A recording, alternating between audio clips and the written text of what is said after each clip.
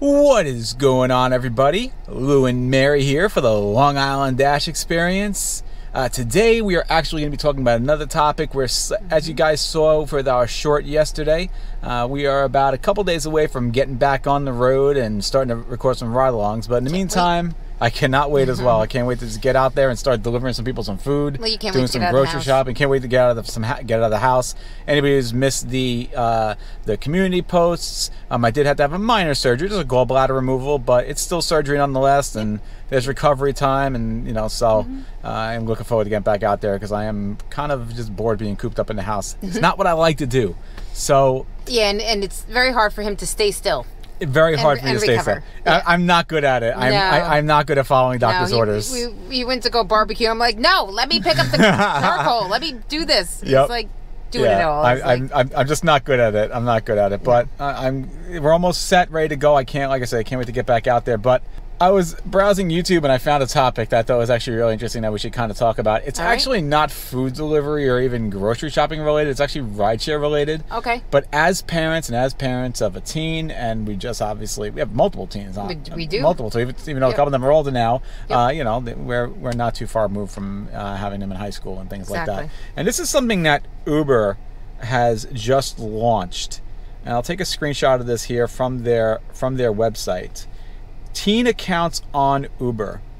Peace of mind for you, freedom, and for them. What? Yes. And it says here... How is that peace of mind when you're going to be nervous that your kid is in an Uber with a stranger? Right. Well, let's see what this says here. Okay. All right. How is this going to give me peace of mind? Between school, practice, the mall, and friends, your teen has places they need to be, and so do you. That, of course, we know as parents. It's difficult. You are a taxi service.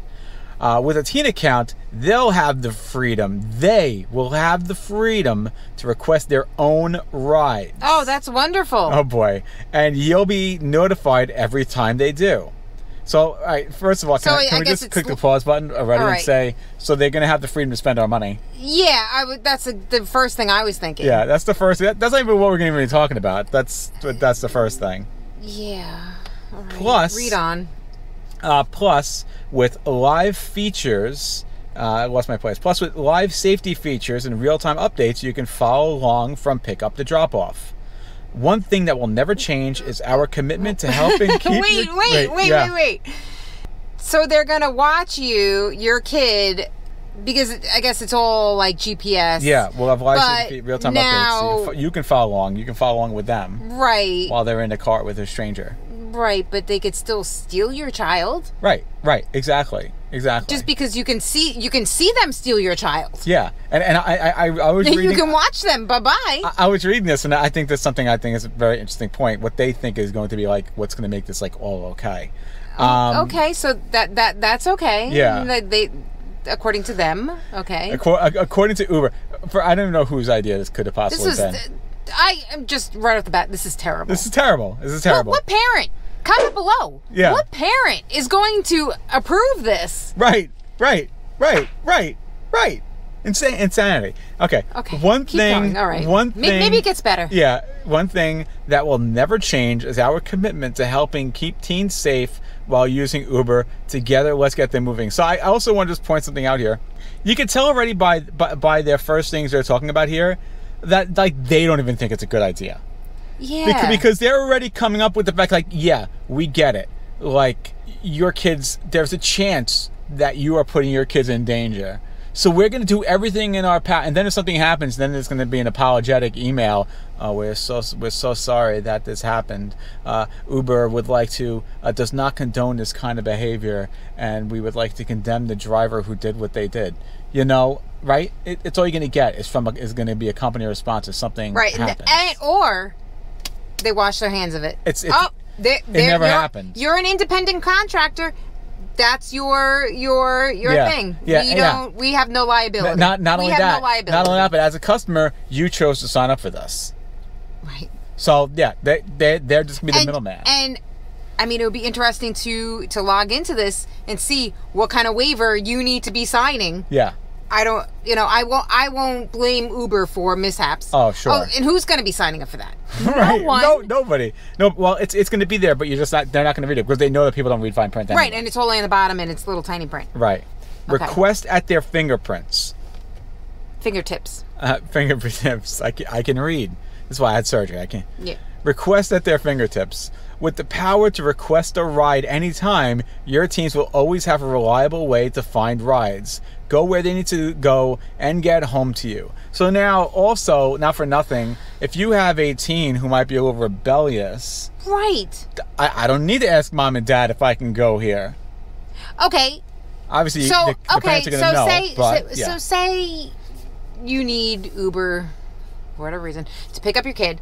The kid requests the car ride, or say the kid didn't even tell you that they were going somewhere and they needed to request. Do you have to okay it? It's a good question. Like, I would sure as hell hope so. Right. What is the kid requests the Uber? What's the next step? Like, what happens next? Right. Do you get a notification? Because it's saying you're notified. When it happens, do you have to okay it? I feel like you should have to approve it. You should have to approve it. My guess is there's probably not going to be that. Comment below if you guys have any idea if you do have to approve it or not. That'd be very interesting. Comment below if you have any idea about any of this. Yeah.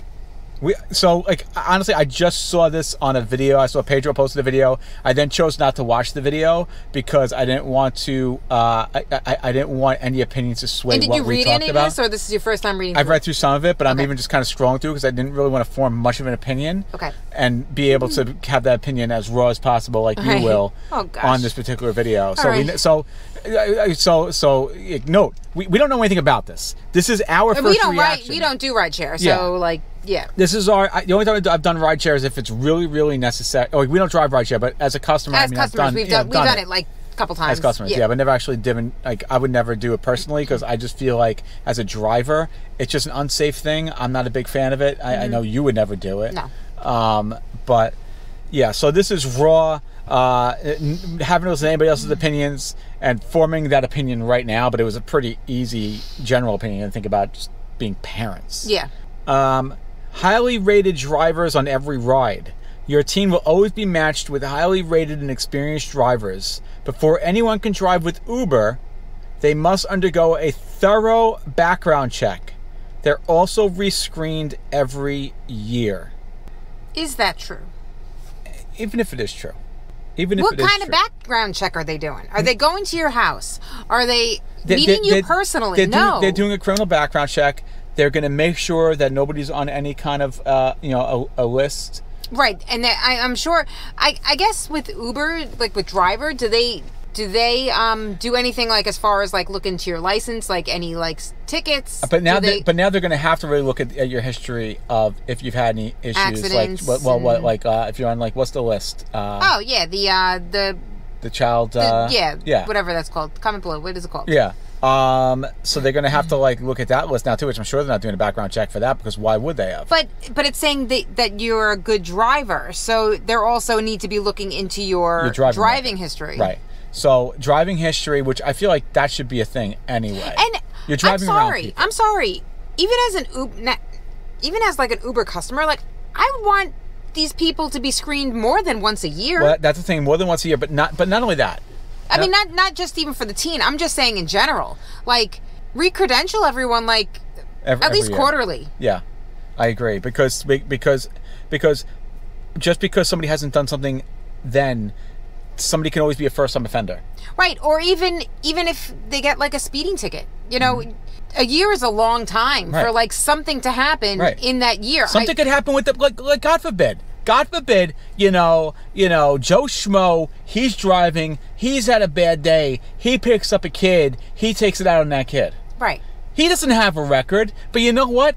Things happen. Right. People all of a sudden flip because something happens that they all of a sudden flip. They get into an argument with their spouse, they get into an argument with their kid, but they get into an argument with their kid, they take it out on somebody else's kid.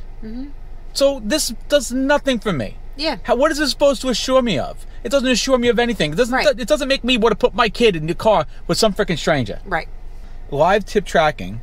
Whenever your teen requests a ride, you can follow the location directly in the app and get status updates with live trip tracking. Okay. Teen trips are destination locked. meaning that drivers can't change the destination of their trip. Only teens can. Wait, what? Right. So the drivers can't. Yeah, I know. I'm just like that's my reaction because they're teenagers. Right. They're teenagers. I hate to say teenagers lie. And they lie. Not all teenagers. Not all teenagers, but they do. That's the ones that want to do things do. Right. The bad teenagers lie, and yeah. I don't. So the teenagers can make it look like they're going someplace else. I don't want mommy and daddy to know that I'm going to Susie's house. Well, supposedly you can see. Not the teenager changes it. Right, when they get picked up, they can, or the teens can change it. Only your teen. Why is that a feature? It should be only the parent can change it. Right. Exactly. So I don't like that. Always on safety.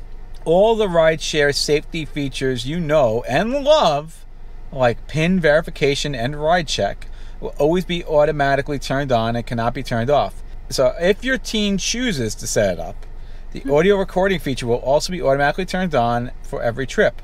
They'll always have access to our on-trip safety features, such as being able to call 911, contact support, and report an issue through that. Wait, what is this audio?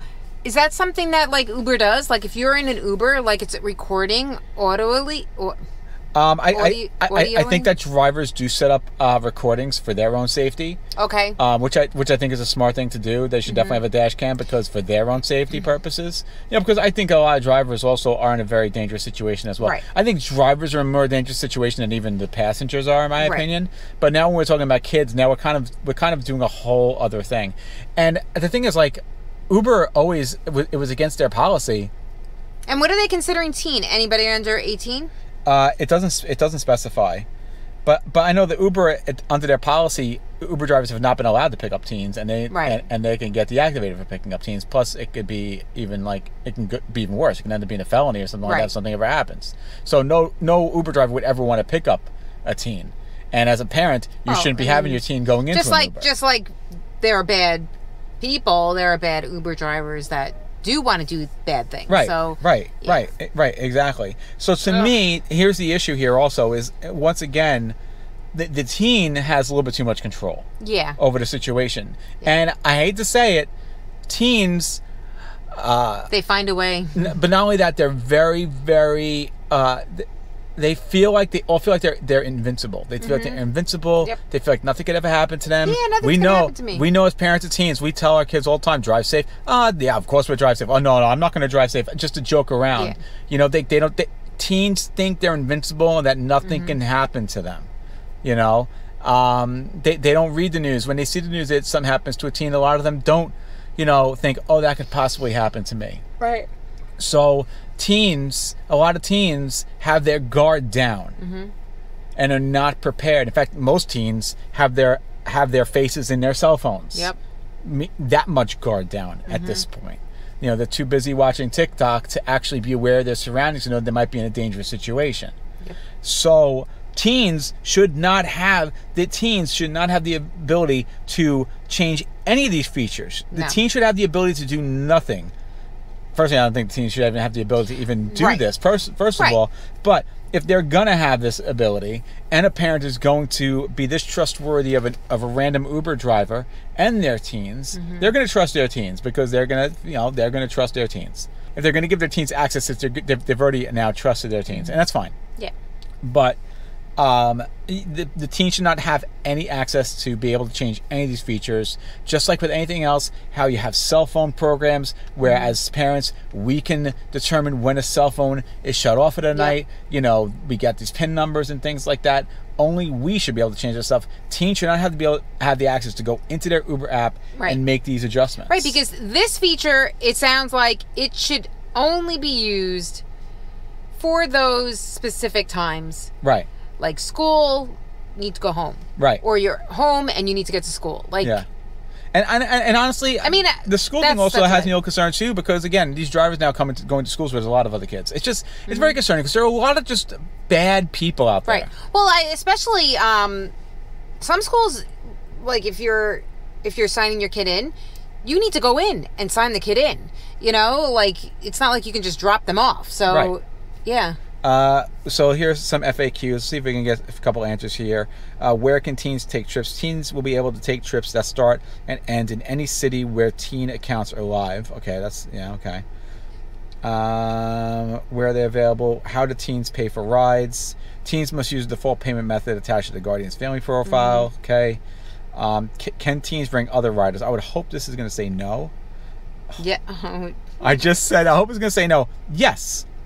When trip requests come in from a teen account, a teen is allowed to bring other riders with them, but those other riders must be 13 years old or older.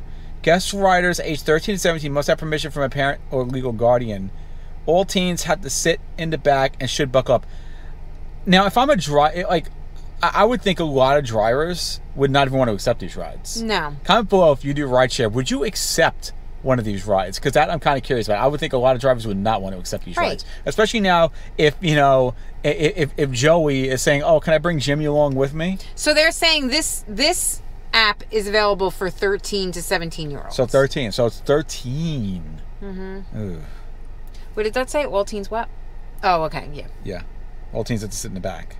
Can teens turn off the safety features? The safety features for teen accounts on Uber are built into the experience and cannot be turned off, including live tip tracking, PIN verification, ride check, and Uber safety line. In addition, ride check will be adjusted to be more sensitive during teen trips. If the app detects something may have gone wrong, like possible crash or unexpected long stop, the teen and driver will receive a message to make sure they're okay. Audio recording is the only feature that must be set up by the teens. So they can't shut off they can't shut off the features like the tracking. Mm-hmm. Okay, which makes sense. The audio feature has to be set up by them, which I don't like. I think the adults should be able to set that up. Yeah, exactly. Drivers may still choose to record trip audio. If they do, the same privacy standards will apply if a driver has audio recording set up. Okay. How can I contact my teen's driver? While a teen is on a ride requesting through a teen account, guardians will be able to contact the drivers directly through the app. I mean, that makes a lot of sense. Mm-hmm. And what happens to my teen's account when they turn 18? Whatever. Okay. Yeah. So, I mean, yeah. I think you've heard what we think. What do you guys think about this? Ugh. I would never let James do this. Never. Like, we can be desperate. I will drop what I'm doing always to pick him up, drop him off, his friends, everything. We make arrangements. That's why you have carpools. That's why you have grandparents.